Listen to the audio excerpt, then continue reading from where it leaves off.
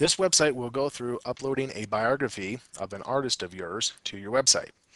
Now keep in mind your website has to have that feature enabled for this to work. For example, the free templates would not be able to do this. Okay, so in Masterpiece, first thing I'm going to do is find my artist that I would like to upload a contact to. Let's pick this Damien guy. Here's my contact details about him, and if I go to the Online tab, you'll notice they have a section of Artist Bio. Now, this section wouldn't be here if he wasn't an artist. For example, if I unclick Artist, you see how it disappears, because you don't need to upload a bio for a customer. So when this contact is an artist, this information will appear. The picture here is already in here. Basically, you can just double click here and find where your picture is on your computer.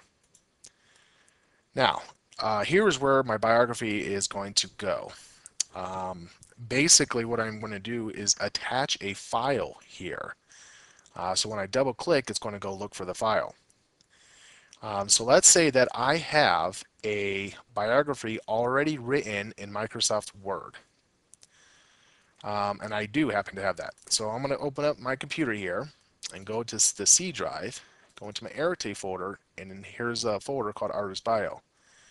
I would recommend putting all your artist bios in this folder. And I do have a bio here in Microsoft Word. I'm going to go ahead and open that up because I need to change the extension. Because as you can see right now, it's a .doc. Now it's when this is Microsoft Word 2007, so it's a .docx. If you have Microsoft Word 2003, it'd be a .doc. So what I want to do is go to this little window here and do a save as. And I'm going to keep the same file name, and I'm going to change the save as type to .html, webpage.html. Microsoft Word 2003 is very similar. You'll change it to also a web page, and it will say .html. So I'm going to change this, and notice how the extension here changed to a .html. As you can see here, I'm still in the same folder. So I am going to save that here, and now it is in the format that can be read online.